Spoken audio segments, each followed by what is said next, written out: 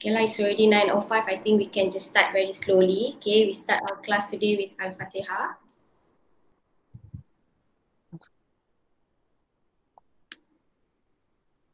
So I will be recording this session and then you can, I will upload it on YouTube. So you can watch it anytime if you want to do some kind of revision. Yeah, our lecture last week on normative, post-positivist theory also, I've already uploaded online. Okay. All right. So today we will proceed. Okay. We will proceed with a new topic. We will discuss about critical and cultural theory. Okay. So most probably we will only be discussing critical this today, and then we will continue with cultural next week. Okay. So I think we've already discussed all the four main categories of theories. Okay, we talked about post-positivist last week, and then we've already discussed normative theory. Okay, so like I've mentioned many times, okay, there are thousands of theories in social sciences and in communication. So it's impossible for us to know all of them. Okay, but we must know the four main categories, okay, because most of these theories are under one of this category. Okay, and normative theory, as you know, is very simple. It talks about the ideal way of understanding media, okay, and how media should be managed. So it takes a very macro look at the relationship between media and public, media and the industry. Okay. On the other hand, we've also discussed post-positivist theory. Okay, some call it media effects. Okay, it's called post-positivist because it's an extension of positivism. Okay, I've already also discussed what is positivism in the first lecture. All right, positivism is the idea of scholarship that is very scientific. That when we want to make a relationship or any assumption, okay, it is based on scientific evidence. Scientific means, okay, it uses proper methods. And then it also uses what we call it methods that can be proved. Okay, and because of it, okay, it's more related to science. It's hard for us in social science to be 100% positivist. So that's why we consider ourselves post-positivists. That means beyond positivism, because we also use methods, we try to be scientific, but when we analyze or interpret our data, okay, usually, okay, it cannot be too scientific or mathematical because we're dealing with human relationships. Okay. So you already seen all these examples of theories like two-step flow, okay, attitude change theory. All of these are examples of post-positivist theory. Okay, and so these theories, as you can see, they are very systematic.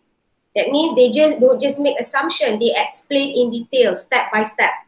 Okay, why? Because they want to be scientific, because they want to say that whatever relationship that they are trying to prove, okay, it is made via proper method. And the idea of post-positivism is that humans are generally, part of a big system. So when we talk about media, we're only studying one part of this system. So we cannot make big assumptions. Okay, like normative theory, making big assumptions. Okay, so today we're going to go into another important category, the critical cultural. Okay, why do we combine? Because they are related. Okay, cultural theories are part of critical theory. So critical theory is the pioneer or the origin, right? Okay, so critical theory, as you will see later on, okay, it is actually trying to, it's quite the opposite of post-positivism in some ways. Not total opposite, okay, but what it strives to do, okay, or try to explain is very different from post-positivism, okay. So I hope that introduction can refresh you a bit about what we have been studying. So I will share with you the slides, yeah. Am I already presenting? Are my slides on? Hello? My slides are on already, is it? No. Oh, Yeah, okay. yeah, I thought I yeah. haven't. All right. Just okay, one. thank you for Okay. the response. Okay. So these are the learning objectives, okay? I will not go through them, all right? You can go through them on your own, the thing with learning objectives is if you are able at the end of the course, okay, at the end of the lecture, if you want to know whether you have learned enough or you have understood, you look back at here and see if you understand what we mean by all of these objectives, okay? All right. So here we start with the idea of critical theory. In social science, we claim that the main idea is critical theory. But actually later on you will know that this theory, okay, originates from the idea of Karl Marx or Marxism. Okay, but because we don't really want in the scholarship to be considered Marxist or supporting communism, for example, okay, so we consider ourselves critical theory because we adopt the idea, but we're not really adopting communism or socialism. Okay, so critical theories are theories that openly espouse certain values and using these values to evaluate and criticize the status quo. The term here is very important. They espouse certain values. And here you can see that it's already very different from post-positivism. Why? Because post-positivism talks about being positivist, being scientific, which means you have to be objective. All right, you cannot be putting your values or your emotions into your research. Okay? But on the other hand, critical theory starts off by saying we are espousing, that means we're fighting for a certain value. So this theory starts off being biased, okay, critical theory, because they have a specific intention. And these values are meant to criticize the status quo, okay, providing alternate ways of interpreting the social role of mass media. Okay, they have values they like or don't like. Okay, for example, when we are going to evaluate certain media content, okay, through Islamic perspective, we've already adopted certain values. And when we want to evaluate, for example, Western content via Islamic perspective, obviously we will be commenting or criticizing, okay, because it's against our own values. And most of the time, what critical theory is trying to challenge is the status quo. Okay? What do we mean by the status quo? Okay, when I discuss later on, I will probably be referencing to the Western media most of the time, to the American media. Okay?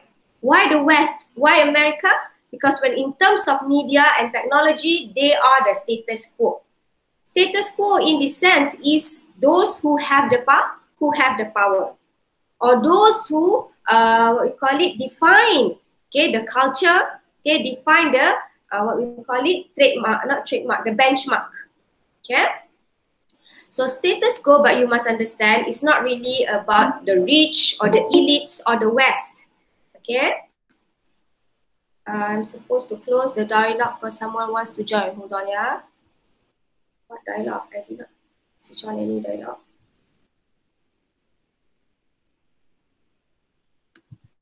It's okay, I don't know who's that. All right, now can join. Okay. Hold on, yeah. Okay, good morning, Masum and Alia. Okay, we're discussing about critical theory. Okay. So going back here, status quo. Okay, so this word status quo is very important. Okay. Because you will see when we study critical and cultural theory, it's all about trying to challenge the status quo. Again, the status quo is anyone or any organization or institution that has the power, in that power relationship. So it doesn't mean it's only the elites, the rich, the government, the West, the Americans, no. Because in any environment or in any situation, there will be a status quo. For example, when we talk about Malaysia, Islam is the status quo. Okay, the Malays are the status quo. Okay, so sometimes we're not always the victim. Sometimes we are the status quo. Okay, so it depends, all right? So this critical theory, okay, they believe, okay, that everything, okay, it's not just the media, okay, in every aspect of life, there will be some groups that wants to maintain the status quo. That means they want to dominate another group. Okay, and with regard to media, they use the mass media to dominate. Okay, why do they have these beliefs? Okay, values and status quo, and in terms of power relations, because again, this theory originates from the idea of Marxism. Okay, so this theory in general, okay, is politically based. Politics here again is not just about governments and election. Politics is about power relations. Okay, the politics of the Malays, the politics of the Muslims. Okay, the Malays in this country, for example, will always try to maintain their status quo. Okay, so this theory is action oriented. Why? Because when they set, okay, whoever adopts this theory, when they set into doing the research, they already have a value. They want to criticize, they want to comment, and they want to change the status quo. Okay, so the action is changing the status quo. Okay, and they use theory and research to plan change in the real world. Okay, and they ask big important questions. This is again opposite of post-positivism. Okay, the post-positivism is inductive. Remember, we've already used the word inductive. Okay, it studies a small phenomenon and then it tries to make some kind of a relationship. On the other hand, okay, critical theory is deductive. Okay, that means it starts from big to small. Okay, it talks about the relationship between those in power and those that is less powerful. And then it tries to explain. For example, okay, they can ask, okay, why is it your Malay neighbor, okay, is for example, they can question, okay, the education level of the Malays in Malaysia, okay. But before they answer the education level question, they've already made the assumption, oh, because the Malays are the status quo, okay. But what is the weakness? Okay, the weakness of this theory, it is sometimes too political. All right, because this one is in the defense of post-positivism. Okay, because they lack scientific verification. They don't use proper method like positivism. Okay, when you say big assumptions, okay, the impact of the American media. Okay, or how the Americans are discriminating other people. Most of these things are quite subjective because it's big relationship that is hard to pinpoint. Okay, that's why, okay, when people ask that critical theory must be scientific, they often employ controversial research methods. That means the methods that they use are usually qualitative. And the problem with qualitative, it's hard to defend because you're making assumptions, but you most of the time do not support it with scientific methods. Okay, for example, if you take post-positivism, you suggest a relationship, you can prove it via your survey results. You went down and did the survey. But with critical theory, usually it's very hard because you're making big assumptions. Okay, the influence of Western media on the Muslims. There are so many Muslims. How to survey all of them? Okay. Now, this is another important factor that you must understand. Okay, because when we talk about critical theory later on, you will see that this theory has developed. Okay, it has evolved. It started off from the idea of communism, which is very hardcore, very extreme. Okay, and today you will see that it has moved into a culturalist view. Okay, so why is there this change in this theory? Because there is a different way of understanding the communication process. How we see communication, how we see media transforming or transporting information. There are two ways, okay? The first is transmissional and the second is ritual. Now, transmissional is a traditional way of understanding the communication process.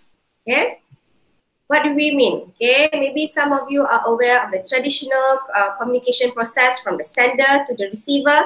It's very mechanical, it's very direct. It assumes that all information that comes from the source will be received by the receiver. Okay, that means information is direct.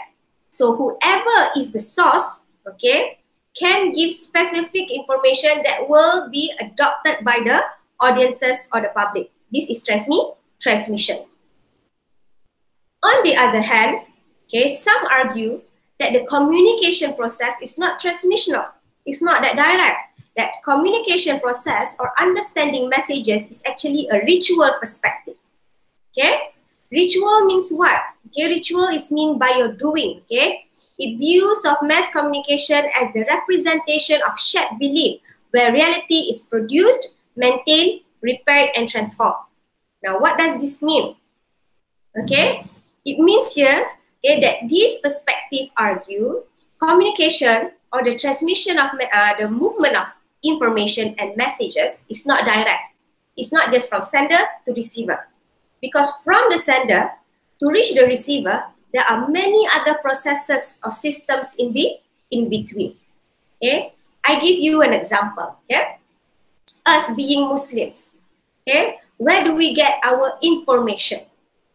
Okay, Alice, where do you get your information about being good Muslims? Alice left. Okay. So for being a Muslim, okay, usually we learn from the Quran, okay, or we learn from our ustaz, okay, we learn from the hadith.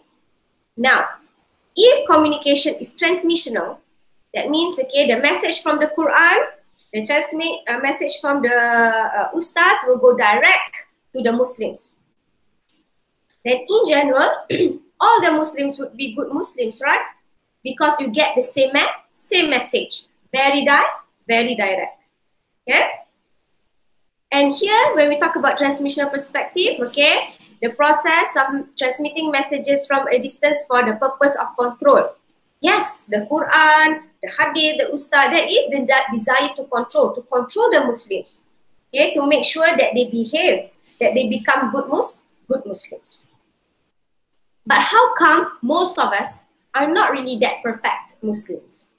Because we learn, okay, messages, we take messages not only directly but also through rituals. Rituals mean it's part of our everyday life. Okay, yes, okay, we go to the religious school, we learn from the ustaz, we read the Quran. But when we get home, okay, then we see our parents, for example, they don't pray. Okay, they don't pray, they don't practice what is being taught.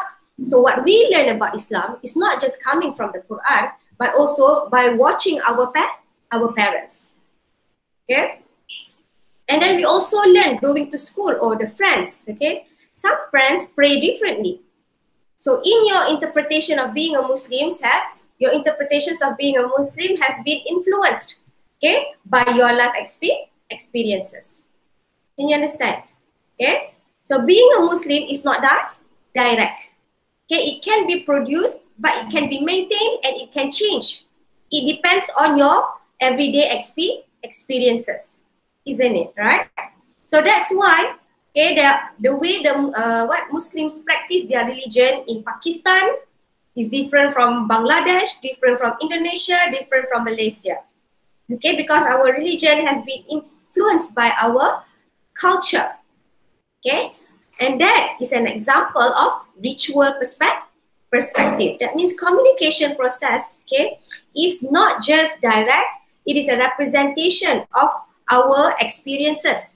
And because of that, the message that we get and our understanding of a particular message can change through time. Okay? So there is two ways to understand communication process. Okay? Now the original critical theory, because they adopt the idea of Marxism, they adopt this what we call as transmissional. Okay, that's why they're very extreme. They think, okay, that those in power is very powerful and those that is powerless is easily influenced. Okay, because the message is direct. Okay. So an example, okay, of a very powerful critical theory is a political economy theory, because this theory study elite control of economic institutions such as banks and stock markets, and then show how this control affects many other social institutions, including the mass media. Okay, so this is a subset of a critical theory, and it also adopts a transmissional perspective. Because, okay, but what is unique about this theory is that it specifically studies how elites or the status quo control economic and political institutions. Okay, so this theory argues those who are already in power, the status quo, the elites, maybe in some countries the government or the rich people, okay, they will always be rich. They will always maintain the status quo, okay, because they've already controlled the economy and political institutions. And when they control the economic and political institutions, okay, they will try to control the social institutions. Okay, what does this mean? Okay, we can talk about, like I said, American media. Okay, why are we all mostly watching American media? Okay, despite of us being Muslims and having different backgrounds. Okay, some of us from Africa, some of us from the Middle East, but we all watch American content and American media because the Americans are already controlling the economic institutions. Okay, because the Americans are the one who has the money, the power, and the ability to organize and create big media production, big media company. Okay, when we talk about Netflix, for example, do you see any local competitor to Netflix? Of course, all right. You have in Malaysia, you have Astrogo, okay, and then you have other brands like Hulu, okay. But the thing is, how big is Netflix? Netflix is very, very big, isn't it? Okay, and Netflix can offer thousands of content. So as a media consumer, which would you choose? The local company, okay, the local provider that can only offer you 100 TV content, or Netflix that's much cheaper and can offer you 10,000 content. So because they are already powerful in that sense, they will always maintain the status quo. Okay, I hope you understand this. All right. And when they control the status quo, they control the content, political, economically, okay, they are able to control other things as well. They can control our social lives, they can control our cultural lives, okay?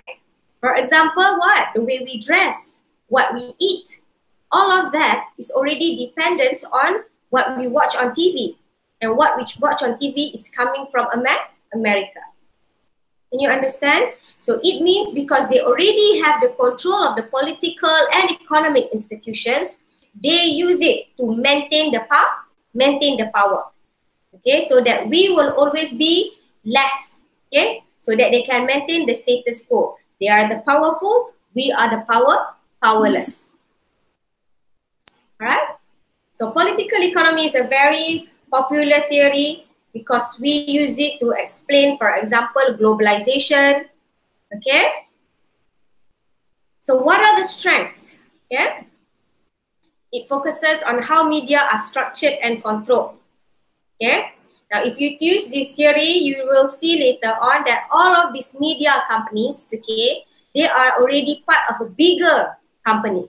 They are always conglomerates. That means the media industry is usually, okay, controlled by a bigger company. And because they are very big, they can control the whole industry. Okay?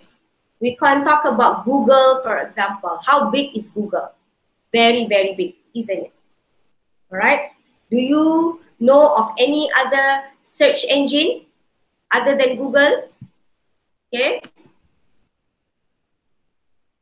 Emmeline, are you there? Yes, madam. Do you use other search engine other than Google? No. No. Do you know Bing? Mm. No. Usually we don't know, okay? And some of you will have probably come across Bing. And the first thing you search on Bing is Google, isn't it? To go back to Google, okay? Why is it that we are all very dependent on Google? Because it's already very, very big, okay? And very structured. Once Google is big, what else, okay? It buys off all the other competitors. That's why you see Google owns YouTube, Google owns, what is it that powers your phone? Android, okay? That means it owns, okay, and it controls all of these technologies in your life, okay? So if we don't have these researchers that criticize, okay, or study how big Google is, then we wouldn't know how they are controlling us, okay? So it does offer empirical investigation. This one, okay, you must realize, okay, just now we say that post-positivism is more scientific and that critical theory is not that scientific. But, okay, critical theory still, okay, they try to adopt some kind of methods, okay, to prove their assumptions, okay. So here, okay, they may be using methods such as investigating documents, okay, or analyzing or researching via interviews, okay. So those are the methods that are used in critical theory. So they seek to link between media content, media structure, and media finances. So this theory is very specific to look at economic, okay, influences of the status quo. Again, what are the weaknesses? You will see that the weaknesses are all mostly with regard to their methods, okay? And the weaknesses of critical theory is often represented by the strength of post-positivism, okay? Here, they have little power, explanatory power at the microscopic level, okay? Why? Okay, I mentioned just now, oh, Netflix lah, Google. Okay, Google is controlling the world. Okay, Netflix is defining what everybody is watching. Okay, but it cannot explain, for example, okay, why Masum, okay, is able to use Google, to use YouTube, for example, to help the Muslims in a particular country and challenge the status quo, challenge his government. Because if you look at the theory in general, in macro, it says the social status quo, the elites will try to control you when you use all of their, what we call it, materials, okay, like Google. But there are examples how individuals, okay, or small groups are able, okay, to challenge the status quo using the same technologies. And this is not explained by these theories, okay? So it is not concerned with causal explanation. It's based on subjective analysis of industry structure and finances. Okay? They're not really trying to make a relationship between the media and the audiences, okay? Specific group of audiences. They're focusing mostly on how these institutions, okay, exploit their finances and structures. Okay? So they are not concerned, like I mentioned just now, of how audiences respond to this content. Okay, they're not concerned. They're mostly concerned because their focus is already very specific, which is to look at the political economic structures of the media industries. Okay? Now, Marxist theory. All right, like I said just now, okay, in social science, we consider ourselves as adopting critical theory. Okay, we don't consider it Marxist, because the term Marxist is quite controversial. Okay, it's very much related to the idea of communism and socialism. So these ideas of communism is quite controversial in academia. Okay, you don't want to be labeled as a communist. Okay, because if you're a communist, it's as if you're intellectually challenged because you like to have ideas that are limited, you know, if you're being a communist. But, okay, in academia, we also cannot deny, okay, that Marxists, okay, Karl Marx, communism have allowed us to see the world in a different way. Okay, Marxists, Karl Marx talks to us, tells us about status quo. It was Karl Marx's idea, okay, that everything in this world is actually trying to maintain that status quo. So under critical theory, okay, there is still some who adopt Marxist.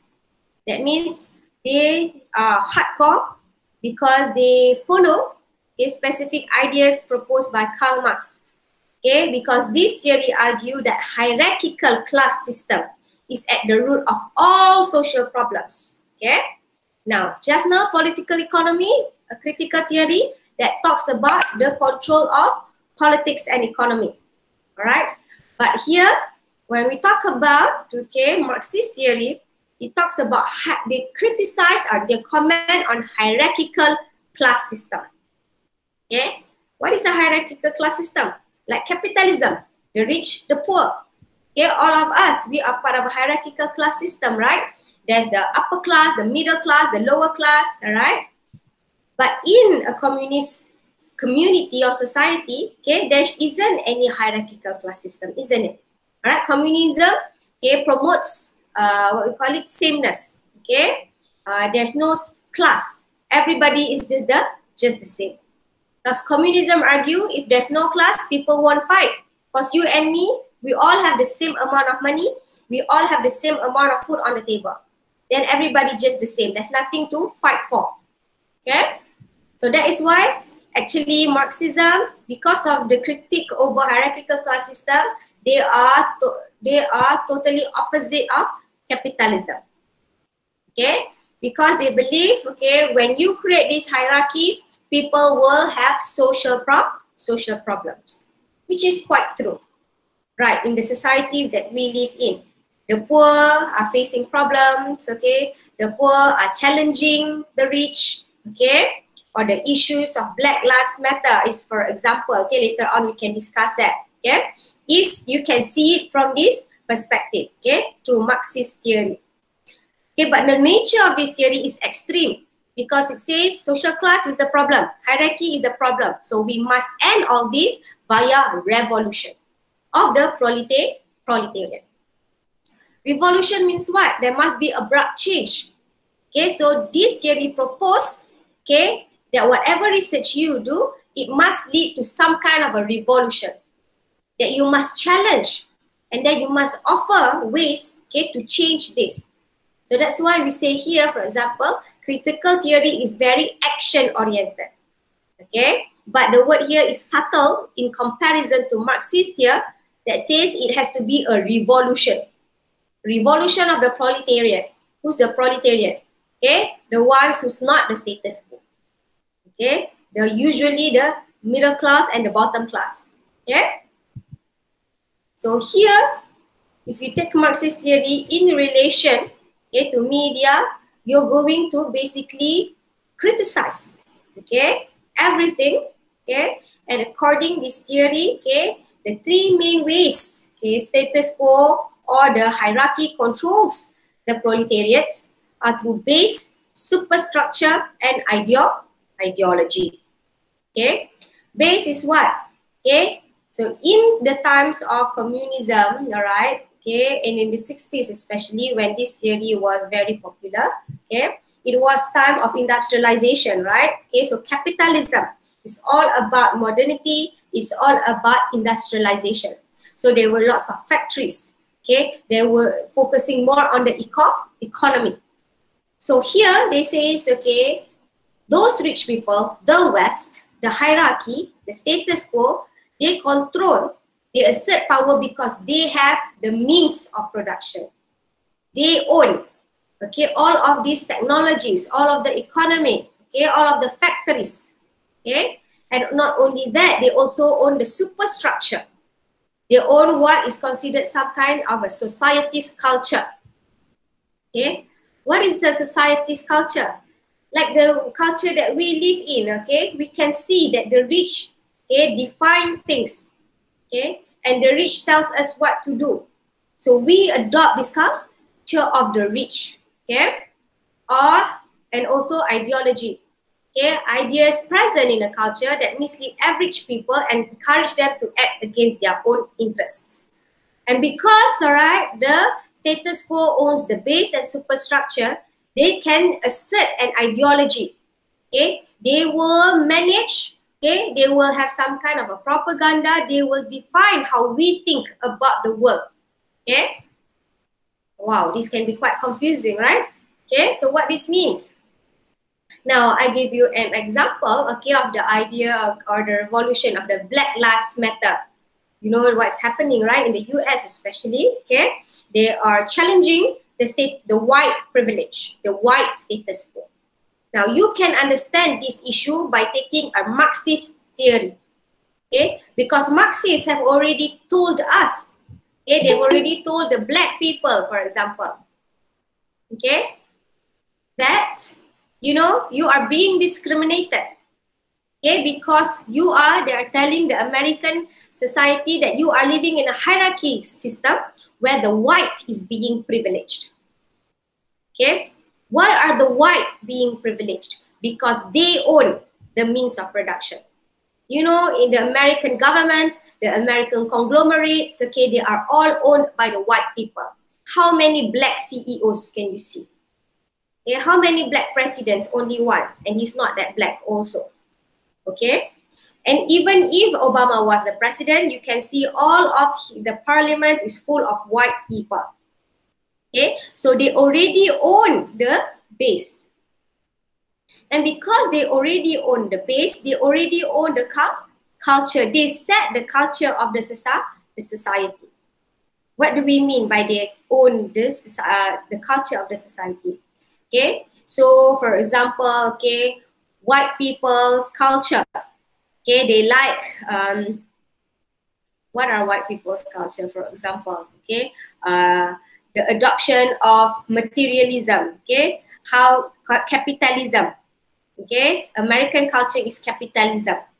So those who are non-white, the black Americans, okay, the Asian Americans who are living there, okay, they too adopt the same culture. Okay, they don't adopt their own culture, they adopt the white people's culture.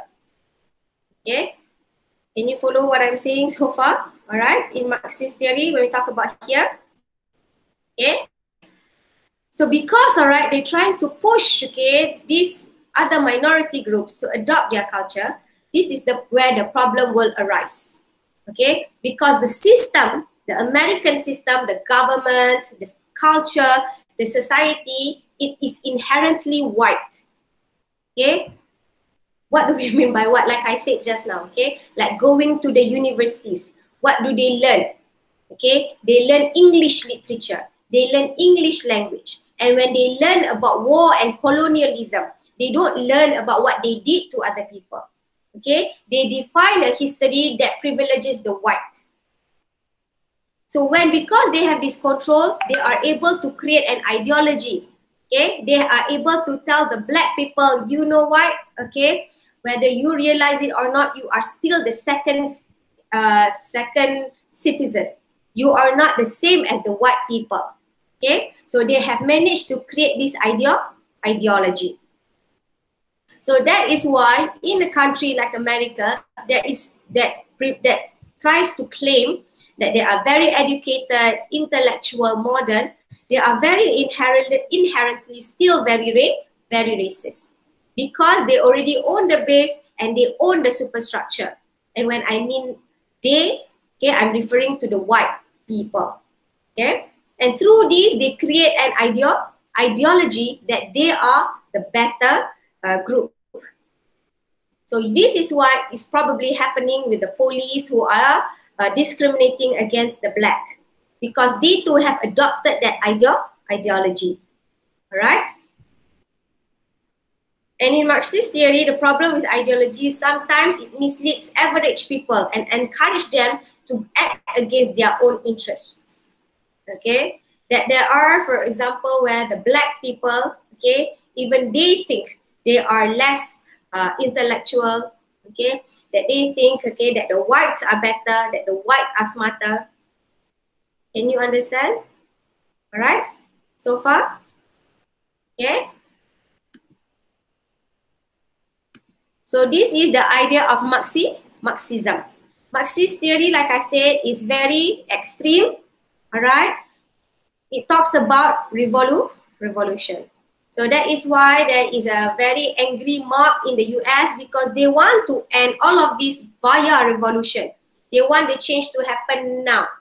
They want the president to go, for example. They want to change the laws, the rules, the regulations.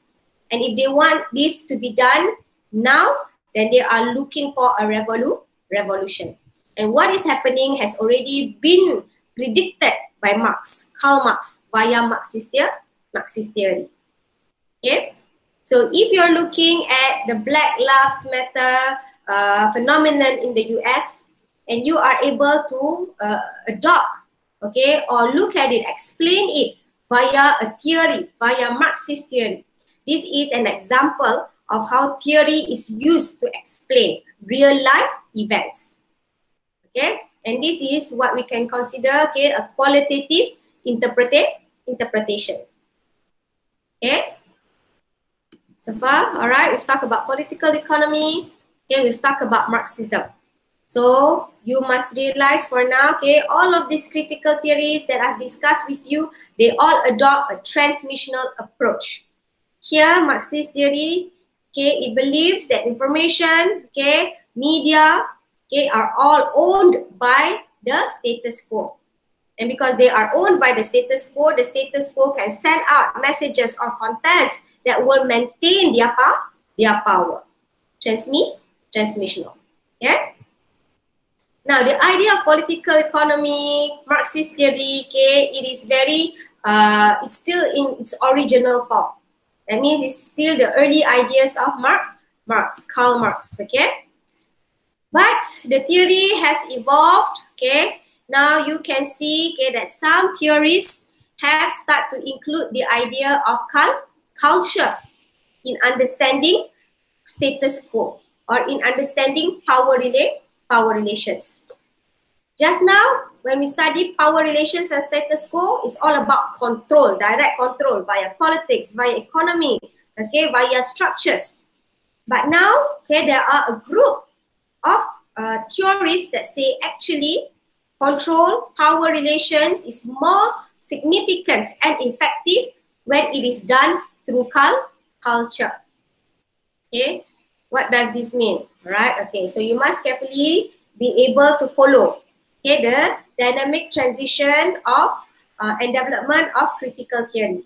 Just now we only say critical, now we say critical cultural. Okay, because they've changed a little bit the paradigm. Because now the paradigm says, you know, the power relations, as you can see, the world has changed. Capitalism has won. Okay, the Americans or the white people are no longer controlling us by force. Right? Okay. Yes, they are sending armies to some countries, but not all countries. Okay, there you cannot see American soldiers in Malaysia.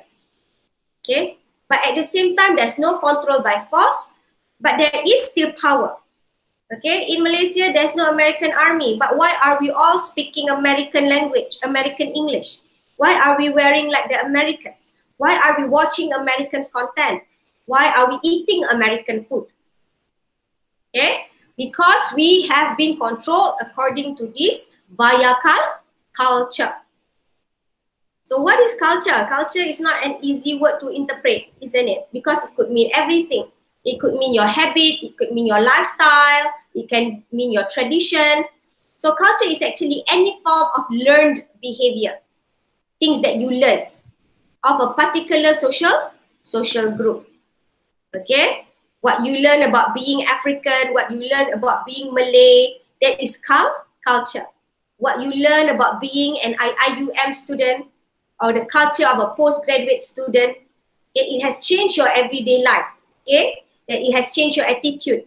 So that is culture. Okay?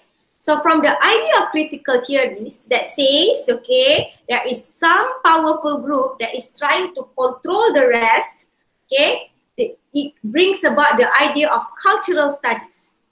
Cultural studies is still critical because it also questions the status quo. It also espouses a certain value. Okay, remember when discussed here, critical theory, it espouse certain values. Yes.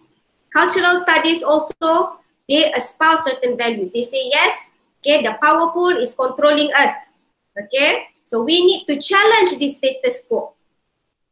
But the different thing between critical theory and critical cultural theory is that instead of looking that power relations is via transmissional, we discuss also, it believes that this power relations is coming via ritual perspective. Okay, that means we learn about this American content, we learn about how to dress like a Westerners or eat Western food. It's not really just because we watch it on TV. Okay, it's not because you watch the Americans eat pizza, you eat pizza directly. No. Why do we start to like eating pizza? Okay, because okay, the message comes through ritual.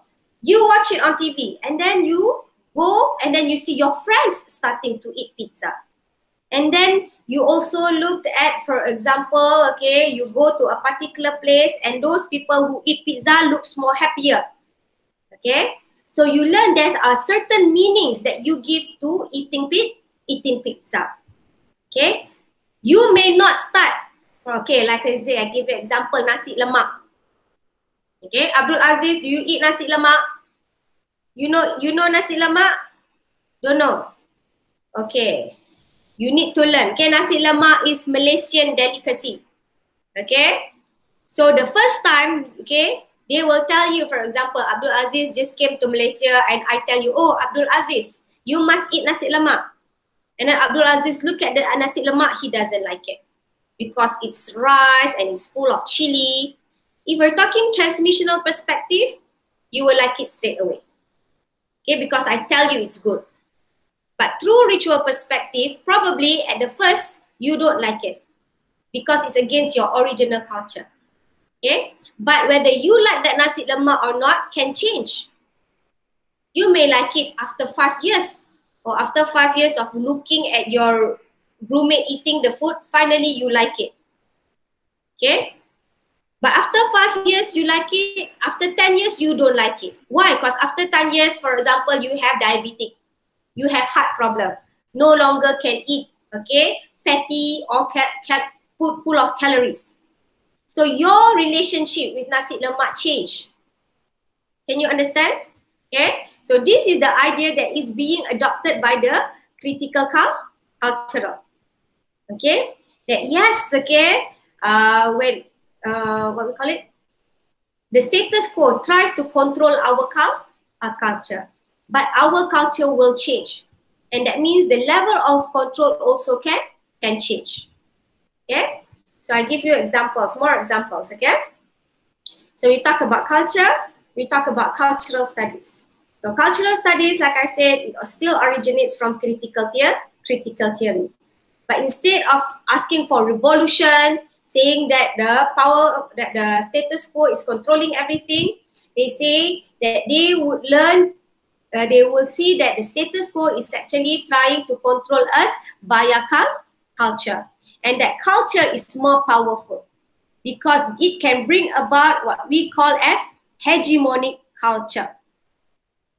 What do we mean by hegemonic culture?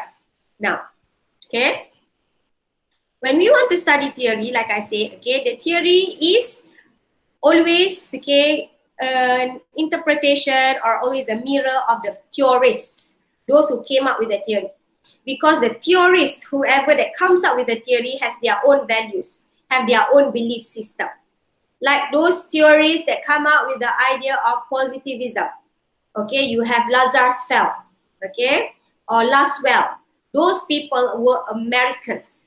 They grew up in the industrialization age. They believe in the American values. So that's why when they come up with theories, they say that the theory must be objective. Okay, that the theory can help people perform better. They have a different interpretation. On the other hand, critical theory comes from Marxism, Karl Marx. So they have different concepts, different understanding. Okay, so Marxist, like I've mentioned just now, is a very extreme extreme theory because it promotes revolution. Okay? But as you know, history has told us communism wasn't that successful. But the idea of Marxism is still powerful. But okay, it cannot be applied in total. So there are a group of people who we consider as neo-Marxism. Neo means new. They are still Marxist.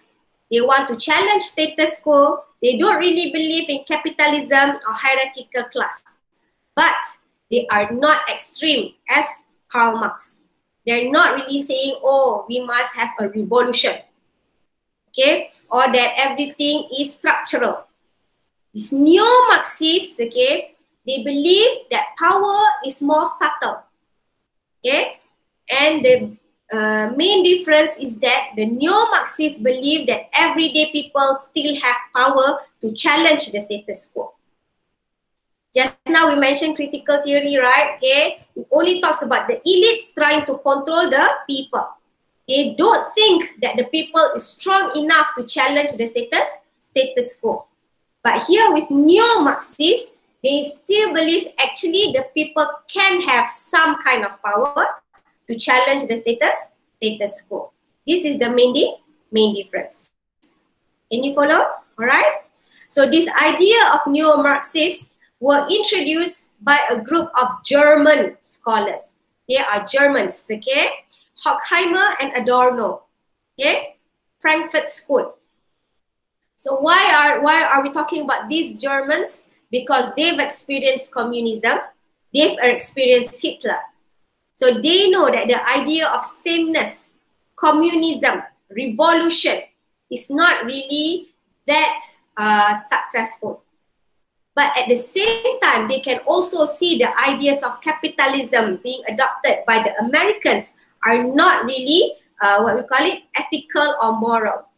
That it is still also a way for these Americans to control the world. Okay, and because the communists, okay, we can say that the communists lost the war, the communists lost to capitalism. Okay, so they argue why communism was not successful and capitalism was instead successful is because capitalism works via culture. Yes, the Americans, the whites, they control the, what we call it, the economy. They have all the technology and resources. But mostly, according to these neo-Marxists, they were more powerful because they used culture. And what we mean culture is hegemonic culture. What is hegemony? Hegemony is the ability, okay, to control. Okay, or hegemony is a person's, for example, our own acceptance of control without challenging the control. What does it mean? Okay, hegemony. Okay, like I said, all right, just now I give you an example. When you come to Malaysia, you see that most of us, okay, our children speak English, and they try to speak American English.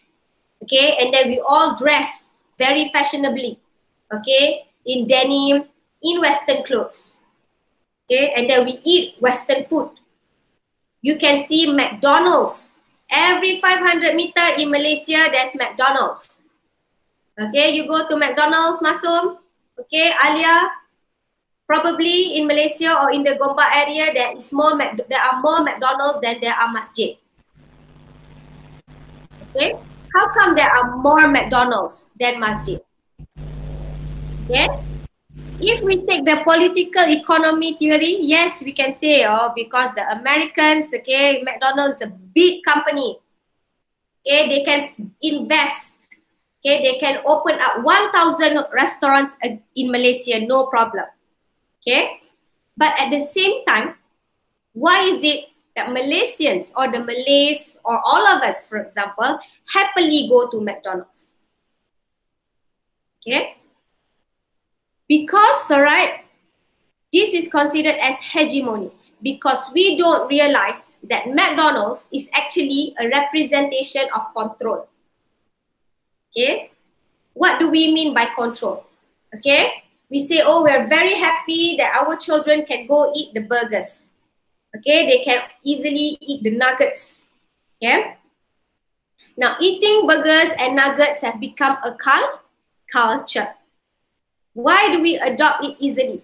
Because, okay, our small businesses cannot compete with McDonald's. McDonald's can have drive-through. McDonald's make my life as a mother very easy. I don't need to go, just drive.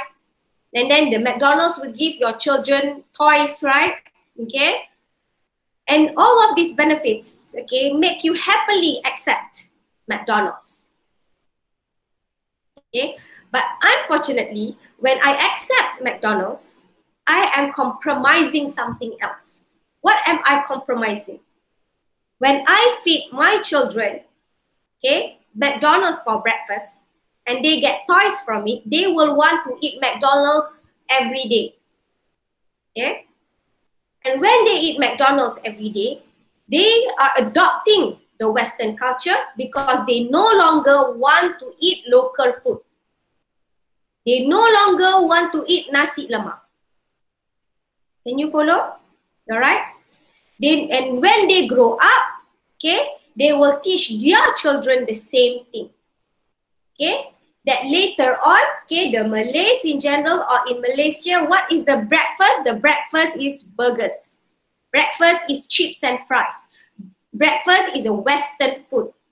It's not their local traditional food. So eating McDonald's is actually a hegemonic culture. Why is it hegemony? It is controlling me. I am compromising my culture. I'm compromising nasi lemak. I'm compromising local coffee so that I can eat McDonald's. Okay? Now, some will say, what's the problem in that? The problem in that is that when we compromise our own culture, we put less value on our culture. McDonald's, 10 ringgit burger, you think it is cheap. But when you eat a local rice, local nasi lemak, and it's only 3 ringgit, you say it's expensive. Why? Because we put less value in our culture. We see that the Western culture is better. And when we see that their culture is better, we eat more McDonald's. More McDonald's can open all over the world. What happens is we maintain the status quo. How do we maintain the status quo? Then the McDonald's, the American economy, they will continue to grow. Our own local economy will not grow because we don't support our own economy. So that is the control here. The control is via hegemony. I am being controlled, but I don't realize it. I like it. Okay? I volunteer to go to McDonald's. I volunteer to eat, okay, and feed my children McDonald's every day. I happily do it. But I don't realize that what I am doing is maintaining the status quo. So according to the neo-Marxists, okay, the critical culturalists, this is how capitalism is very successful. It is not by physical force. Okay? Can you imagine, for example, okay, if an American army come to our country and force us, okay, put a gun to our head, you eat the burger, don't eat your own local food. We would probably retaliate. We would be angry because it is by force. But if it is by culture, we learn via ritual.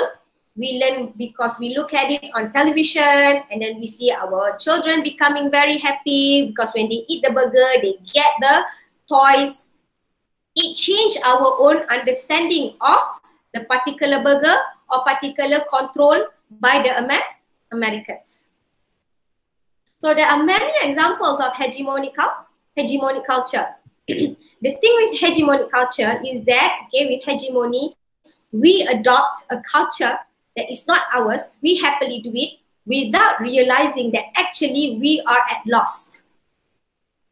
Okay, that we are being compromised. That is actually not to our benefit.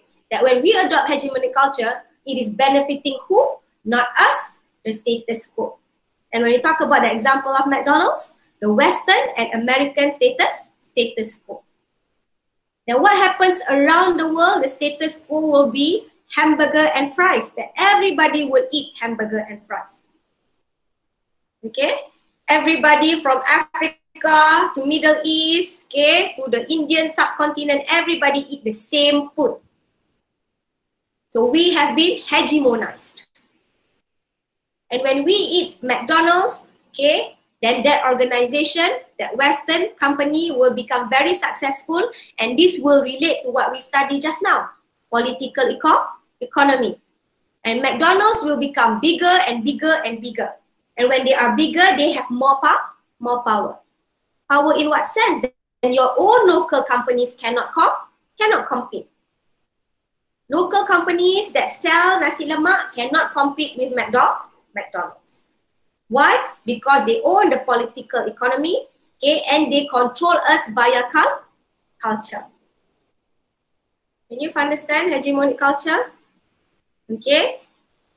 Like when you go to Starbucks, Coffee Bean, okay, so how many of you, Syaira, you work at those expensive coffee shops? Okay, you see all these students, okay, sometimes they go and study at these expensive coffee shops, right?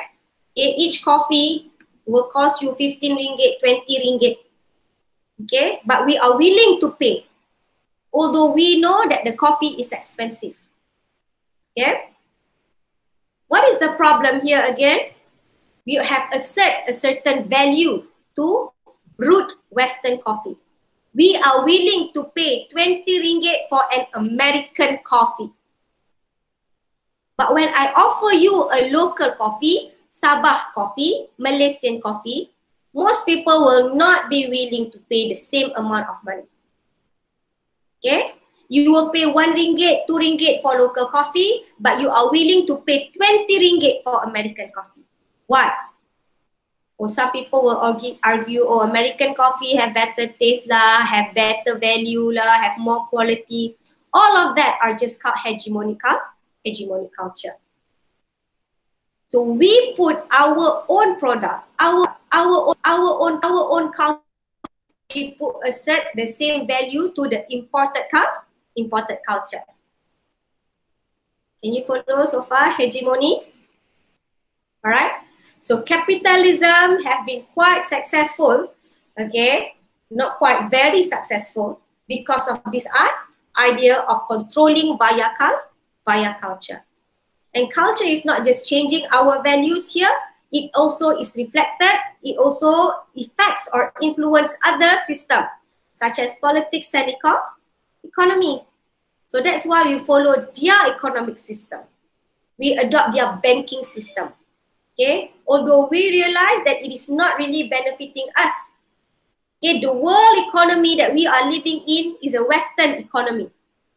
So there is no way, since we are still adopting it, that a particular Asian country or an African country will be able to challenge the American domination, because we are living within their system. Okay, so I already discussed political economy, okay, and then qualitative methods, okay. But all of this, how to study culture, how to measure culture, okay, it's not as easy, okay, as measuring, okay, people's perception like using survey. Okay, yes, you can try to study culture via survey, but it will not adopt, okay, it will not be able to capture, okay, what is really happening, because we already say culture is something that is dynamic, okay, it is via ritual, it changes, okay. So that's why usually critical cultural theory will adopt qualitative methods.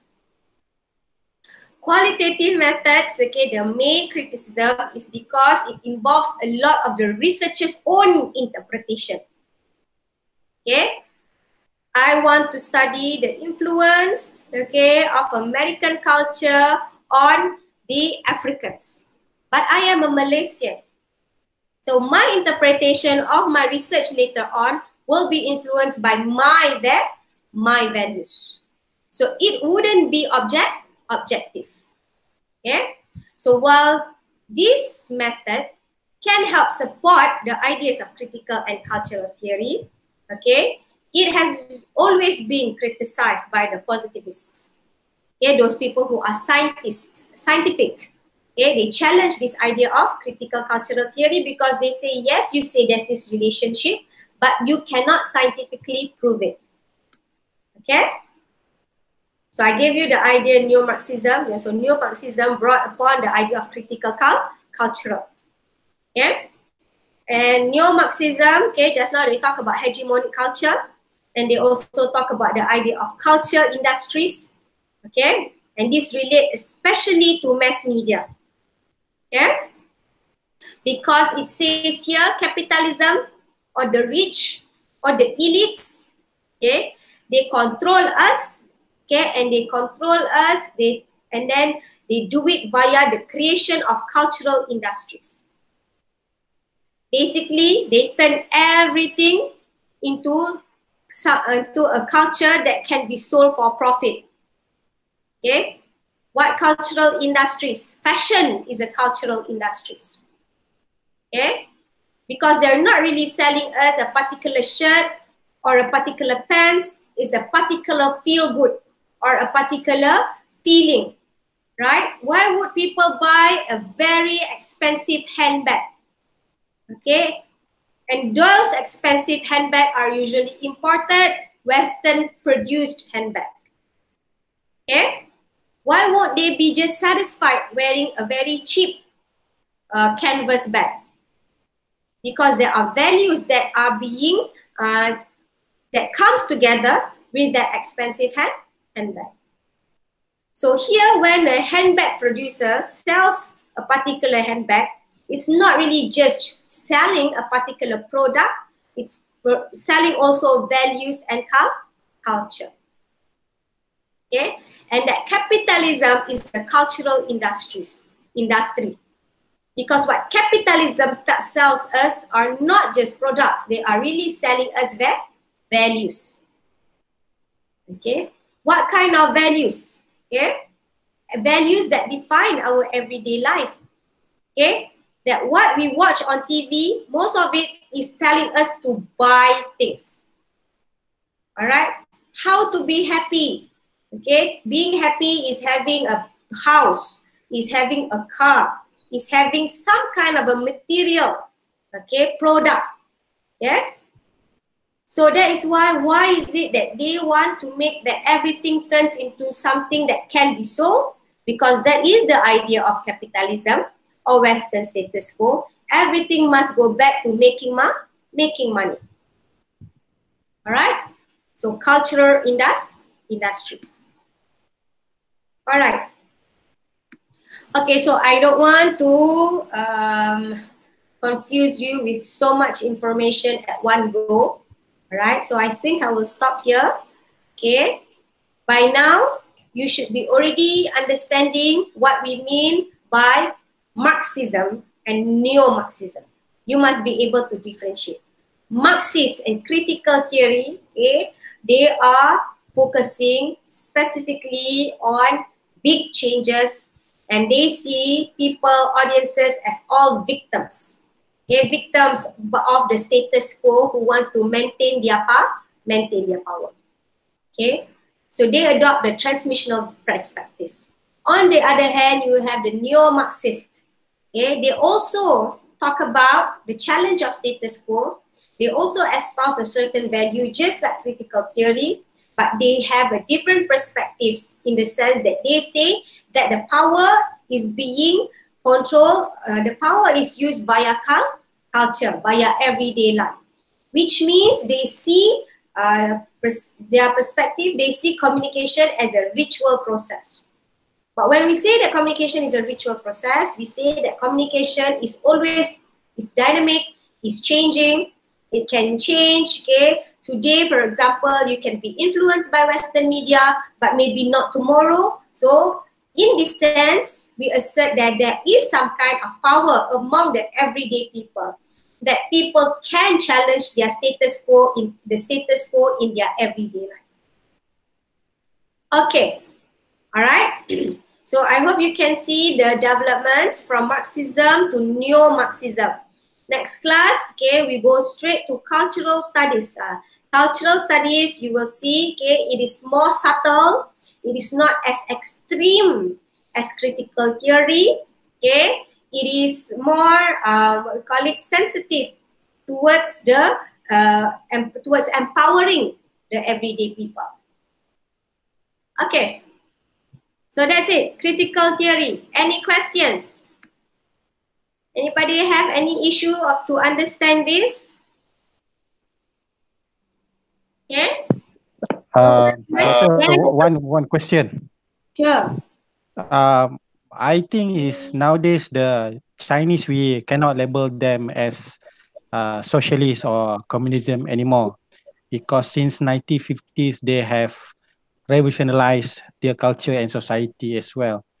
But the Western ideas is that they're still labeling the Chinese as um, socialist and communism. Yeah, communism in terms of belief, but it's not in terms of way of life.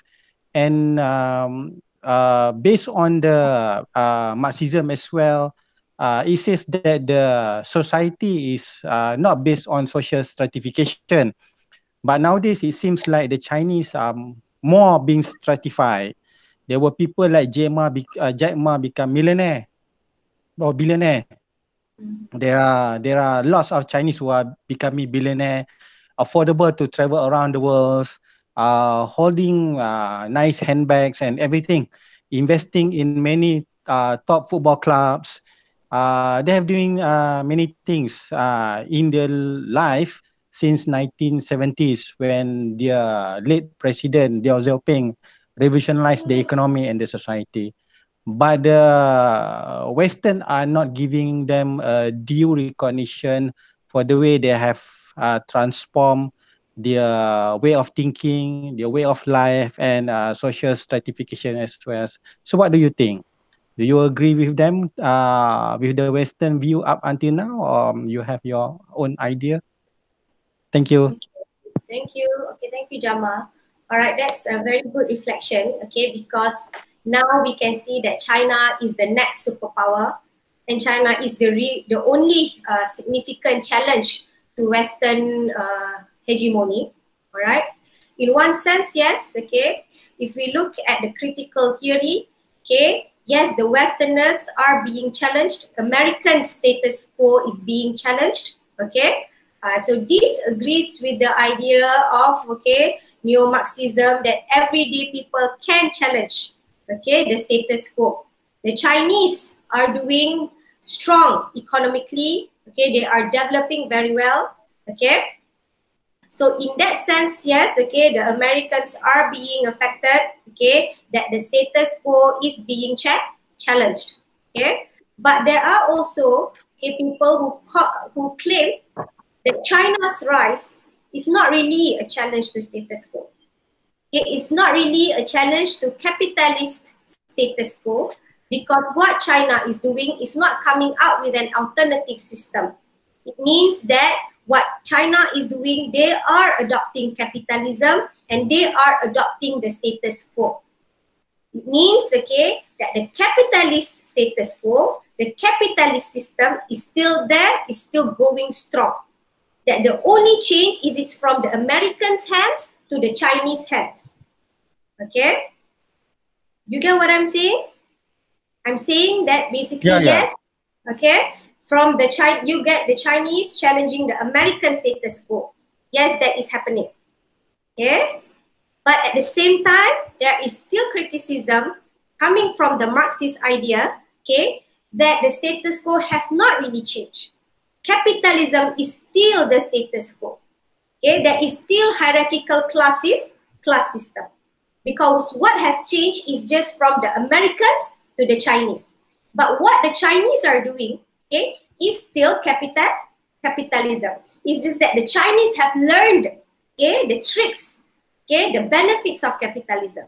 So they have developed their system. They have the new rich billionaires. They have Jack Ma. But when you look at Jack Ma and you look at the Chinese billionaires, they all dress like the Westerners. They all eat like the Westerners. That they need to adopt the Western lifestyle because the Western lifestyle is already the status quo. Okay, what I mean is, for example, okay, you don't see, okay, Jack Ma's wife going around with a cheongsam or a Chinese traditional clothes. Okay, so the capitalism, the system is still there and it's still going strong. And now instead of the white person, it's the Chinese person. Okay, and within China itself, okay, they are also experiencing development, but they are also experiencing all of this criticism against capitalism because you see a very deep hierarchical system in China.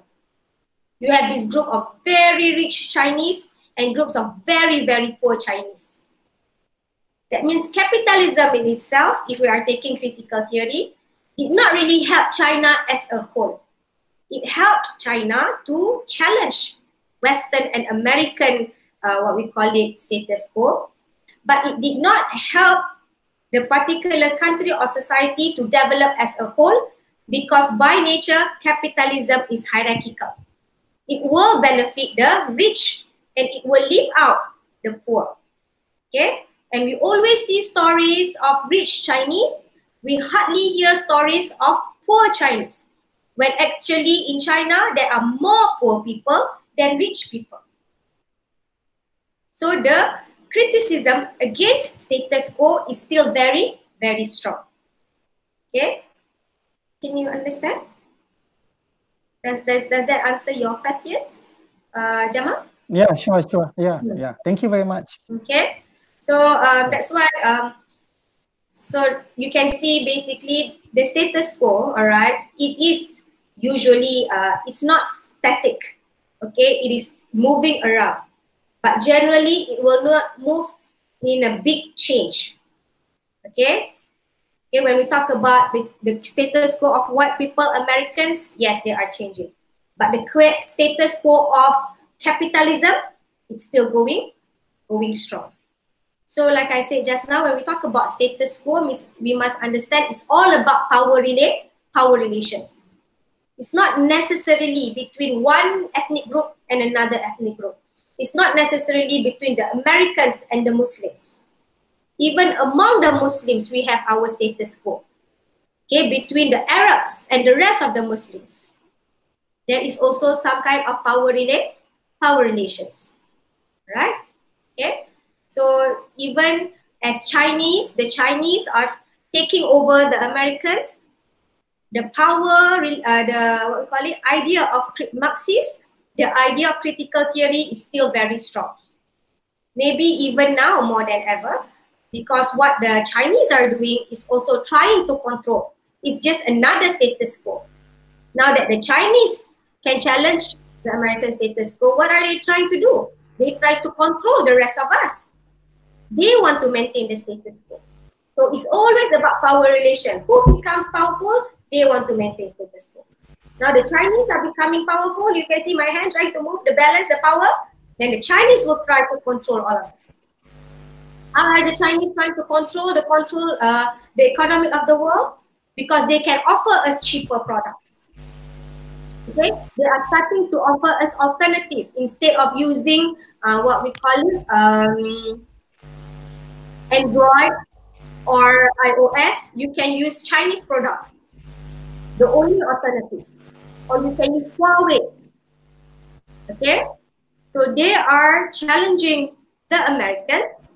They are adopting capitalism, and they will maybe probably become the next economic status quo. And when they are the economic status quo, they will use their power to maintain that status quo. Okay, so that's why the status quo, the power relation is dynamic, it's changing. Okay? All right. Good. Any other questions? Hey, madam, I have a question. Yes, Emily. Okay, I want to confirm something actually. Is Marxist theory can challenge political economy? Okay, all right. So actually, political economy is a theory. It is a critical theory. Okay, you must understand Marxist. Okay, critical theory, political economy theory. They are all under the same category. They are all critical of the status quo. Okay? So they are all critical of status quo. It's just that the way they explain the relationship. Okay? You have critical theory, okay, they want to challenge status quo, very general. But political economy, they say the control is via politics and economy. Whoever controls politics and economy can control all aspects of social life. Okay? On the other hand, Marxists, okay, they say, oh, the control, the status quo is via hierarchical class system. Okay? But they are all critical theory. They all originate from the idea of Marxism. Okay? Okay. Alright. Okay, I hope that's clear to you. Any other questions? Yeah. Alright, never mind, because we will still be discussing this next week, okay? When we talk about cultural studies, okay? It's very important that you just understand the development, how they change, okay? From critical to cultural. Okay, and another big milestone is next week you need to submit your assignment on the 7th. Okay, so I hope you are doing well with that. Yeah? Alright, one last round. Okay? Abdul Aziz, any questions? All good? Alright. Don't have any question. I'm okay. Okay, alright, very good. You're okay. How about Alia? I'm okay, doctor. Okay. Thank you. Okay, good. Alice? Alice, I'm not sure he's still there. Just now I think he left. Okay, okay. Okay. Alright, Emily just now, alright. Jamal, Masul? Yes, okay. Okay. Alright, Shaira? Okay, I'll wait for next class to discuss more. Okay. Alright. Okay, then if that is it, okay, we end the class with tasbih, kafarah, and one else. Assalamualaikum. Assalamualaikum. Salam. Okay.